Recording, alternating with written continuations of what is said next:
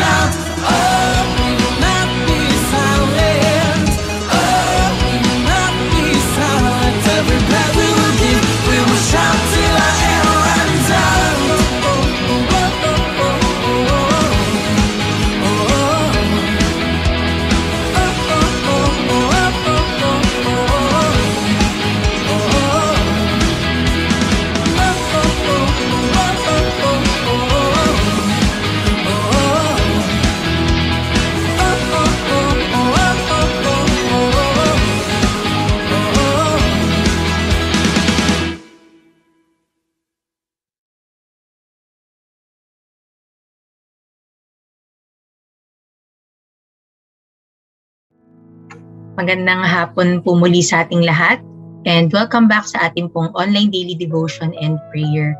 So tayo po ay nagpapatuloy sa topic po natin na nakafocus po sa at pagpapalakas sa bawat isa at syempre po we're gonna have time to pray later. So today po, I'm gonna share with you about the topic Waymaker. So I'm sure yung iba po sa atin, naging parang medyo national anthem natin ito sa church. Ito pong kantang Waymaker ni Leland. Kung di nyo pa po yung napapakinggan, pwede nyo po yung pakinggan or panoorin. And it's a song na ine-emphasize lang po that Jesus is our Waymaker. Yun po yung lyrics yun dun sa chorus. Waymaker, a miracle worker, promise keeper, light in the darkness. At when we say Jesus is our Waymaker, ano po ba ibig sabihin nun? So, yun po yung aalamin natin ngayon. And before po tayo magpatuloy sa pag-aaral po natin ngayong hapon, I would like to encourage everyone to join us as we do our acts of faith. Pag first time niyo po ngayon, simple lang po yung gagawin natin at i-guide po namin kayo sa gagawin natin para sama-sama natin ma-welcome ang bawat isa. So, una po is to click on the share button.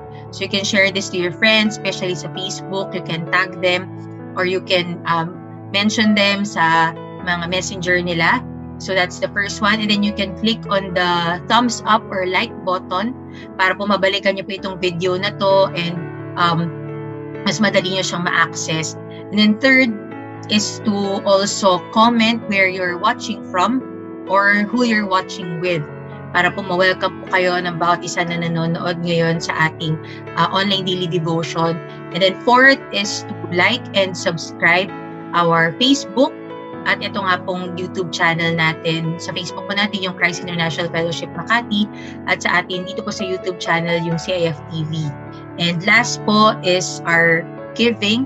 So let's continue to bless the ministry of the Lord dito po sa CIF as we share our online giving and also as we continually support yung ating pong pagre-rebuild dito po sa ating church. As we give our donation, you can also continually give your donation sa rebuilding po ng ating ministry at ng ating church. So again, maraming salamat po for joining us this afternoon. And again, ako po si Pastor Kris at ang topic nga po natin is about Waymaker. So when we say Waymaker, ano yung unang pumapasok sa isip natin? So, siguro yung iba sasabihin, daan, kalsada, or parang ang tawag dito, path, yan, sasakyan, diba? So, it talks about journey, or yung parang may nilalakaran ka. And this afternoon po, mag-share po ako ng dalawang parang examples in the Bible showing Jesus as our Waymaker. And na-share ko na po ito before sa Wednesday Warriors Worship, navigating through trials. And when you say, parang connected kasi siya, Jesus as our Waymaker and navigating through trials, it shows about direction. So sometimes, when we are lost, ba doon natin mas kailangan ng direction. Actually, hindi lang pag-lost tayo when we are about to start a journey or when we are in the midst of a crossroad sa life mo. Pag sinabi pong crossroad, kasi ang analogies natin ngayon more on sa daan kasi nga Waymaker yung topic natin. When we say crossroad, diba, yun yung pag kunwari nasa stoplight ka, apat yung pwedeng daanan, diretso, kaliwa, kanan, or yung saan ka nang galing. So yun po yung crossroad. And when you're in the midst of a crossroad or naliligaw ka or mag-start ka ng journey, important na alam mo yung direction mo. And if, for example, at this time you are lost, if, for example, at this time you are at a crossroad, if, for example, at this time you're about to start a journey, whether sa trabaho, sa pag-aaral, sa business, sa relationship, or whatever, you want to have direction. And if you want to have direction in life, or in your circumstance ngayon, you have to look to Jesus as your Waymaker. So 2 points. Jesus as our Waymaker is our light. Yan po yung unang-una. Sabi po sa John 8 verse 12, I am the light of the world. Whoever follows me will not walk in darkness, but will have the light of life. So again, Jesus Himself, i-direct ka niya as the light para hindi ka maglakad sa dilim or sa struggle. Yung struggle mo, maaring mga challenges that is coming your way, yung darkness mo. or maaring nagtatraverse ka through sin, na parang lost ka. And you want, Lord, gusto ko nang makapiglas dito sa kasalanan. Lord, gusto ko nang makaalis dito sa sitwasyon ko na lost ako. Di ko alam kung saan ba ako papunta sa life na to. Dapat patuloy po natin i-declare. Magsa-start na tayo ng bagong buwan. Okay, April na. And this year, as you face the new month din, dapat patuloy mong i-declare and i-confess na, Lord, gusto ko nang maglakad towards the light. Gusto ko nang talikuran, di ko na babalikan yung dating daan kung saan nandun yung mga heartbreaks, mga failures, disappointments, vices, unconfessed sins. Kaya lahat yan dapat isama mo as we pray this afternoon, as you pray every day, as you pray, doon meron po tayong 24 hours prayer. Isuko mo na yung lahat kay Lord. Isa pang verse na connected about light, sabi po sa Psalms 119, verse 105, your word is a lamp to my feet and a light to my path. So when we say Waymaker, it talks about journey, it talks about walking direction towards something. And when Jesus is your Waymaker, sabi po sa Psalms 119, His word or His message sa atin, His direction is a lamp unto our feet. So sa bawat lakad mo, siya'y mag-iilaw and a light to our path. Parang sa kalsada, di ba yung street light? Malayo pa lang makikita mo na yung dinadaanan mo. Parang yung lighthouse din, malayo pa lang nakikita mo na yung daanan mo. I remember po, nung nag-work pa ako, there was one time, galing kami sa isang gathering sa bahay po ng boss namin. And paglabas namin dun sa bahay nila, nakatira siya sa Muntinlupa. Paglabas namin, maliwanag pa dun sa village. Pero paglabas namin dun sa main road, madilim na.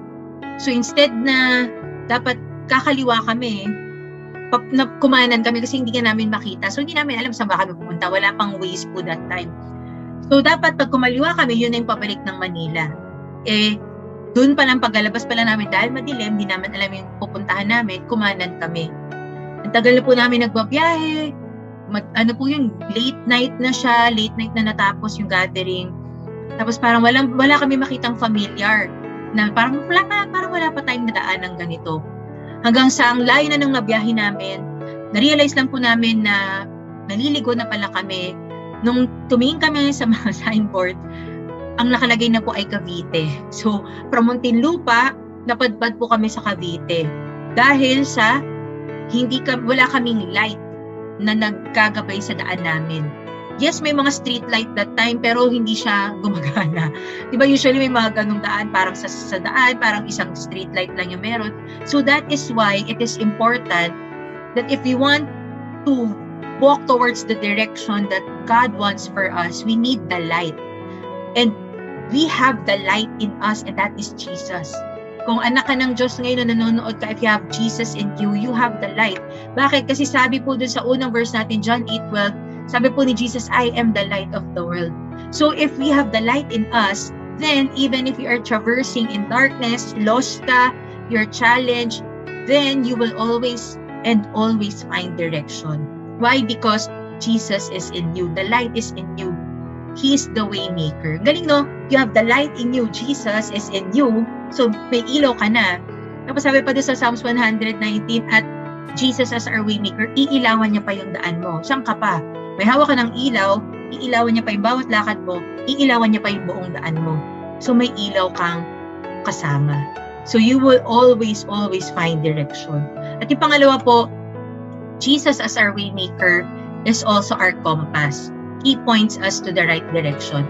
Again, isa pong symbolism ng direction ay compass. Kung alam ko nakagamit na tayo dito ng compass, pero nung college po, meron kaming sports na ang tawag ay orienteering. And Jesus as our direction, He is our compass. He will always point us to the right direction. Sabi nga po sa Psalm 16 verse 11, you make known to me the path of life. In your presence there is fullness of joy. At your right hand are pleasures forevermore. At sabi rin po sa Psalms 25 verse 4, make me to know your ways, O Lord. Teach me your path.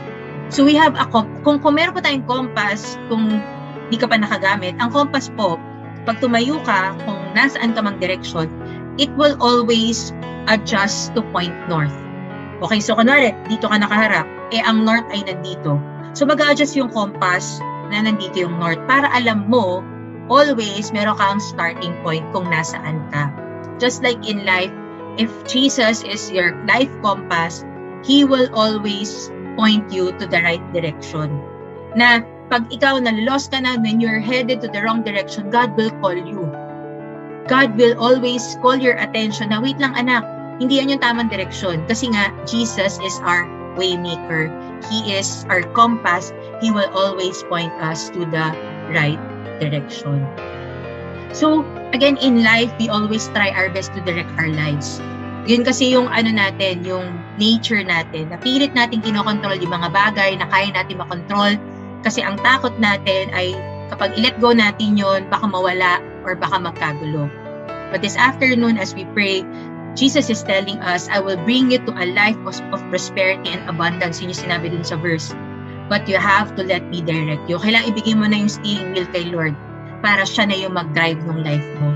Kaya nga, sasamahan ka ni Lord na ma-achieve yung plano mo, plano niya sa'yo this year, pero kailangan ipagkatiwala mo yung buong buhay mo sa Kanya.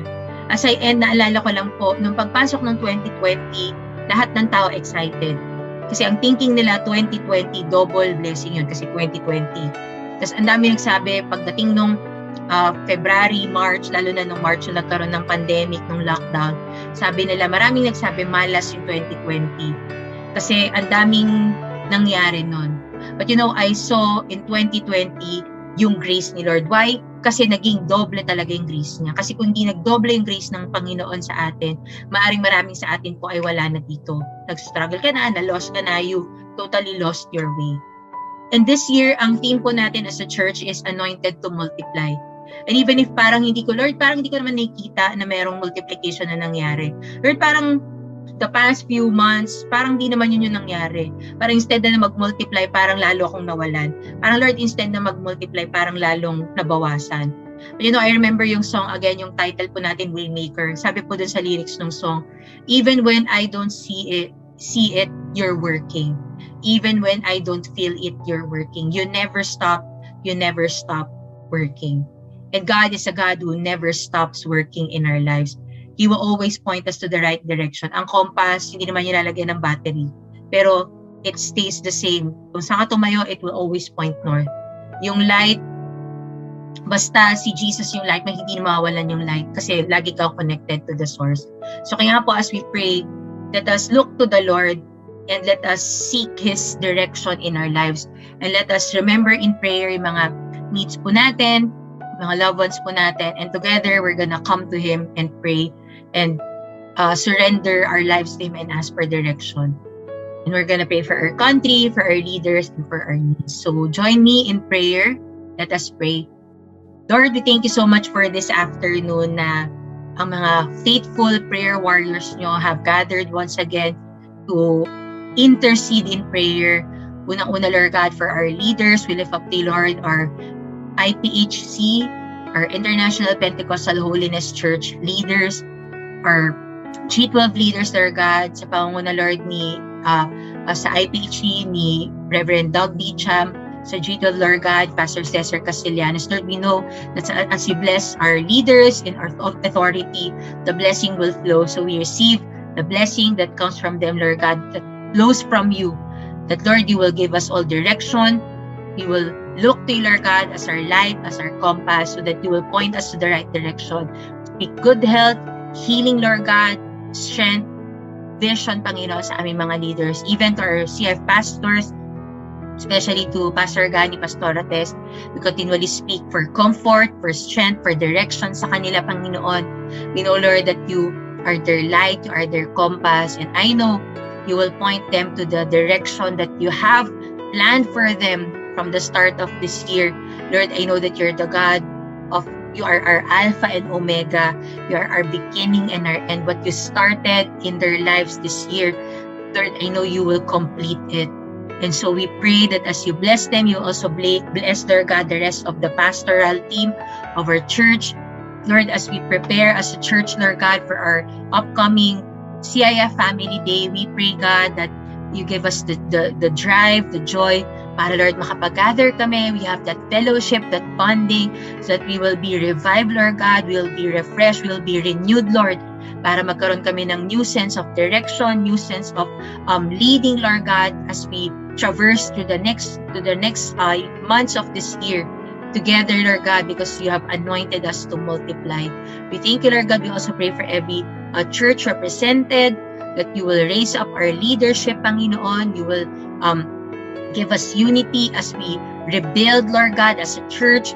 Yung mga needs namin, you will supply us. We pray for a new place of worship na malilipatan namin. We pray for divine connection, for favor, Lord God, na patuloy, Lord, na ihanda niyo po kami as we transition, as we have this transitional period. Ma-ready kami, Lord God. We also lift up to you our trainings, Lord, yung ongoing life class. Patuloy niyo pong i-bless ang bawat uma-attend dito, makapag-attend pa po yung iba namin mga disciples. Even, Lord, our upcoming destiny trainings. We pray ngayon pa lang, yung mga magre-register, that they will grow, Lord God, to become a leader of leaders, that you will raise them up, Lord God. Lord, even if we are in the midst of challenges, of trials, you have anointed us to multiply. And so we're never gonna stop, Lord God, as you work in us, because you never stop working. We will also keep on working for you together, Lord God, because we know that you have a vision, a purpose, a plan for us. Thank you, Lord God. We also pray for every cell leaders, for every families, that we will continually open cells, Lord God. Magkakaroon kami ng mga prayer groups, Lord, para mas marami pa kaming mag-draw closer to you at patuloy kami mag-win souls at mag-make disciples. Thank you, Lord. We also lift up to you lahat ng may mga sakit. We speak healing on their behalf. We apply your blood over them and we speak, Lord God, healing sa kanila, restoration, Lord God, revival sa kanila, Lord, and they will speak the grace that you have for them. They will testify of your goodness in their lives. Thank you, Lord God. We thank you for this afternoon. We thank you for the power of your word. Thank you for the direction na ibibigay niyo po sa lahat na naghahanap nito, sa mga naliligaw, sa mga nawawala, Lord God, sa mga nalalayo na sa kadiliman.